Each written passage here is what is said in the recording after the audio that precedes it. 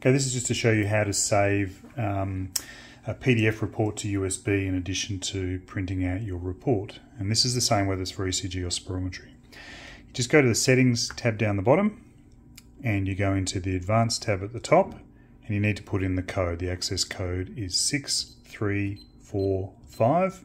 Hit OK.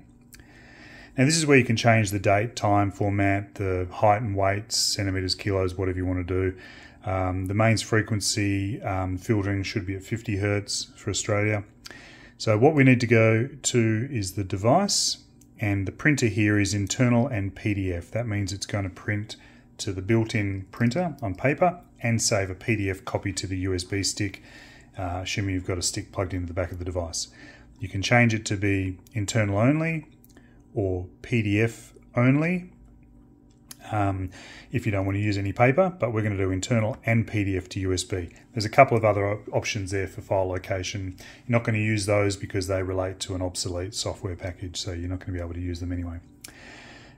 So once that's done, all we need to do is say exit, but just before we do, I'm going to go to data management. You can also have local save turned on, so that means that every time you do a report, it's automatically going to save to the local memory inside the box. And the memory full options are either delete oldest or prompt user. So it'll save, I think it's 50 or 100 tests in memory. And if you have prompt user, it won't allow you to save any new tests until you go and delete those old ones.